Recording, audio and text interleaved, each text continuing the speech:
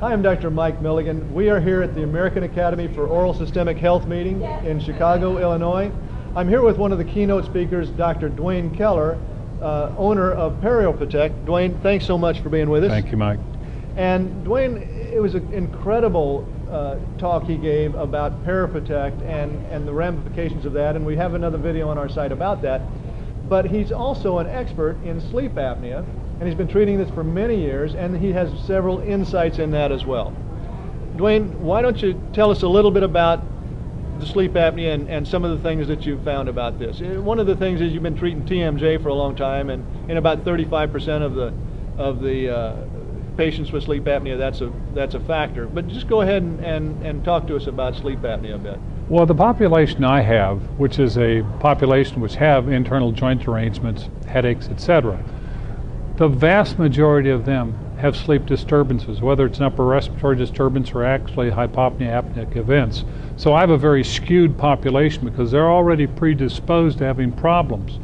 If you think about it, the airway, which is in the back of the throat, you run into a situation as if that jaw joint is actually dislocated and sitting in the back of the socket. The jaw is so far back and it can't come forward because it's in a dislocated relationship. So the population I'm dealing with, Mike, already is predisposed to that. Already has a jaw back, and then the musculature back, and so the airway is closed. Correct. Right. I'd say the vast majority of the patients I see, I'm trying to think of one that doesn't have an apneic event. So TMJ patients with the posterior dislocated joint, they're very highly predisposed. Correct. In fact, you say you can't think of one who doesn't have. I'm trying to think of a single patient that we've seen in the last year or two where we have done a sleep study. The sleep study came back normal, and they had an internal joint derangement. So I think the correlation is extremely high. Nobody's ever really run a study. And one thing that I was talking about earlier,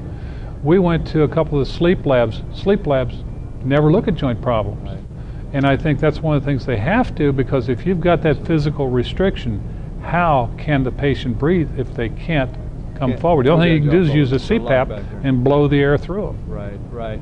And the oral appliances are functional and help in the mild to moderate sleep apneas, but the severe ones sometimes, but usually the CPAP is necessary at that time. I think that the oral appliances with CPAP or CPAP by itself are three excellent ways you can help these people change their way of life and their quality of life. Right. Now tell us a little about bruxism at night, because the grinding of the bruxism, he has some great insights into this. Talk to us about that.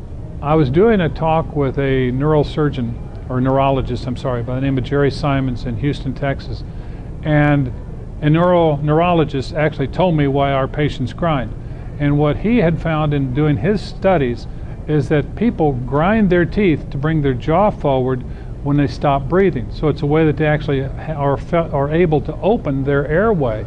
So it doesn't have to do with all the prematurity as you and I learned in school or anything like that. Right. People are grinding their teeth to stay alive. Stay alive, to be able to get air. Now talk to us about the research that was done on this, the sleep studies with the pads, on the masters, and there's data to back this up. The research, and it's every single patient in the study.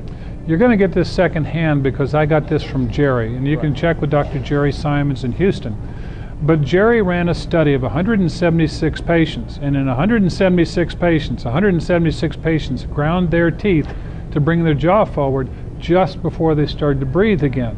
I don't think that's by happenstance. I think he fell on one of the answers that we dentists never even figured out. Right, right. So every single patient out of 176 patients, they would go along, and then they would have their apneic event where they would stop breathing.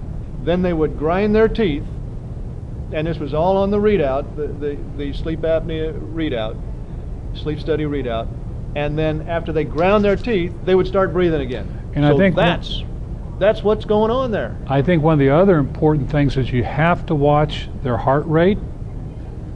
Their heart rate, when they started apneic event, started to go so much faster and started to beat so much harder.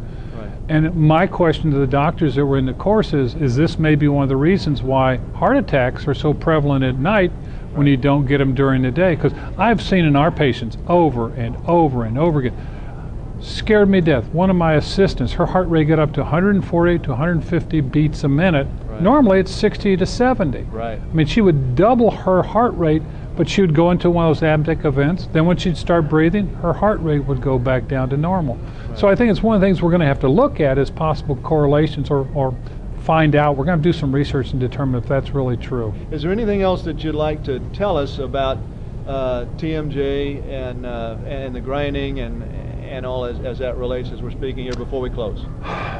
I think that it's important that people look at the entire upper quadrant. We in dentistry have focused on the jaw joint, but there's two ways you can open. I can open by holding my head still and move my jaw, or I can open by bending my neck. Yeah. This and these problems are correlated with these problems. So it's really a whole upper quadrant dysfunction that we're dealing with. Wonderful. How can we get in touch with you, Dr. Keller, for more information about this? Probably the easiest way would be go through the PerioProtect website, www.perioprotect.com, or you can find us, we're in the internet. They can just Google DrDuaneKeller.com, or we have a website, www.drduanekeller.com. And Duane is D-U-A-N-E. Yes, sir. K-E-L-L-E-R.com. Correct. All right. And it's Dr. first, D-R. D-R-D-U-A-N-E-K-E-L-L-E-R.com. Got it. Dr. Keller, thank you so much for being with us. My pleasure.